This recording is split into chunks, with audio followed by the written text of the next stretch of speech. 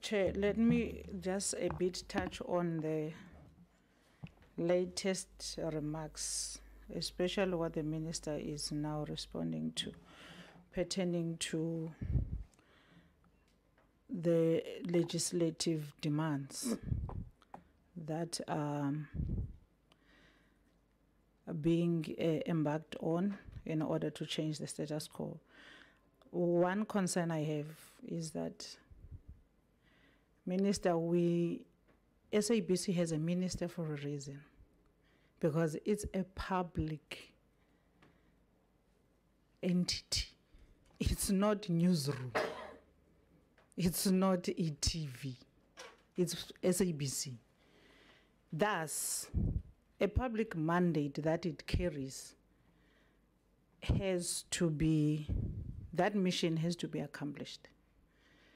So we cannot then, when we are looking for a business model of SABC and starting to compare it to private sector and wanting it to depict what private sector is, it will not be.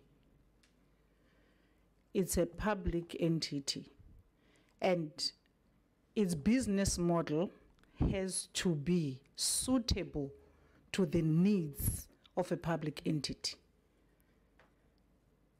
That is why it is important, as and when we are getting people into the space of SABC, the first thing they have to appreciate is that this is not a business company that is looking for profits.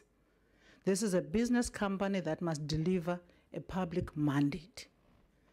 And how we then draft and craft any policy within this space needs to fulfill that mandate.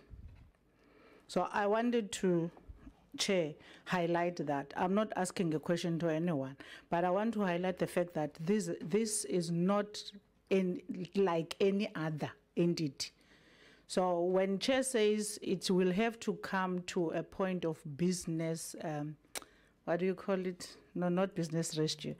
Coming to Parliament and asking for recapitalization or what. So if you have to be bailed out, you will be bailed out. But you will be bailed out on the basis of, are we satisfied with the internal capacity, what the Minister is talking to?